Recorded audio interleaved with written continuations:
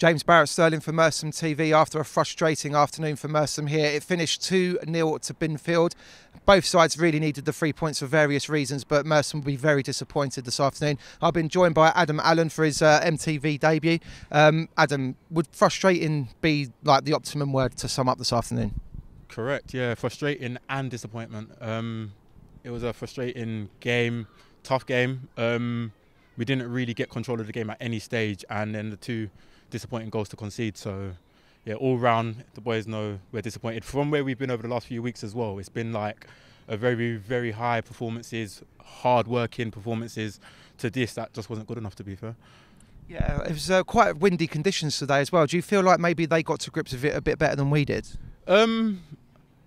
Yeah, I wouldn't give it no excuse though, because we knew from the warm-up, everybody, like we discussed it from the warm-up before the game, etc. We discussed it from sort of set pieces where we're going to spot, where we're going to play out, etc.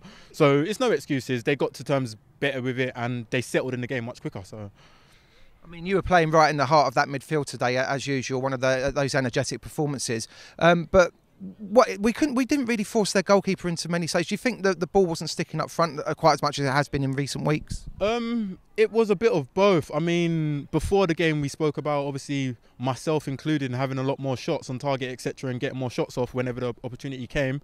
We didn't really get that opportunity. A lot of the first half we were playing into Brian and Reece rather than getting the centre-backs turned, so we didn't really get close enough, and we can't always knock them for when it's coming back all the time, because there was times where they're winning the first and we're not picking up on the seconds in and around it. So it was an all-round performance from everyone, like myself included. I don't think I was good enough on the ball, to be fair. Picking up in the right areas, a lot dropped left and right of me, etc. So we all could have done better. We just weren't compact enough, if from my point of view anyway.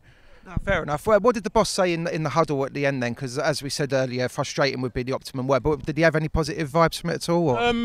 To be fair, I missed half of the huddle because I was warming down opposite on the other side by myself. The part I caught from it, it was mainly, like I said, a disappointment because of where we've been over the last few weeks. That's what he pretty much ended it with. I mean, we kind of need to rediscover that form because it's a massive game against Sutton Common Rovers next week now, isn't it? They're just behind us on 1 point. Yeah. Sum up what the mood in the camp is for that game going forward.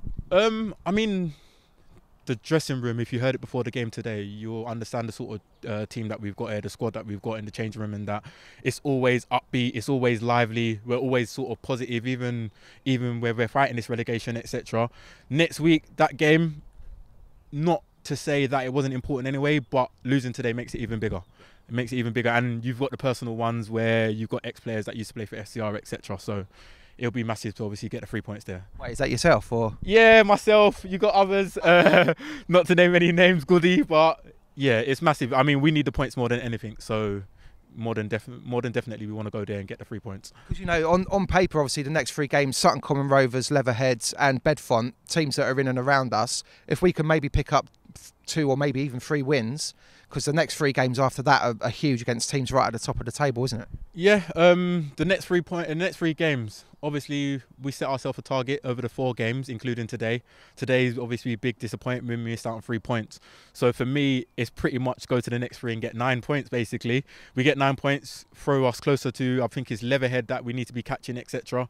And then we go into the rest of the game of the season against top teams where we can go there a bit more relaxed, but we know when we play the top teams, we're a bit more front-footed, up against it, and we know obviously we're comfortable in them games. It's the scrappy games that we need to obviously head down, gritty, and work hard. Adam, thanks very much, mate. No problem. We're still fully behind you, mate. Yeah, no worries. No, that's all right. Thank you.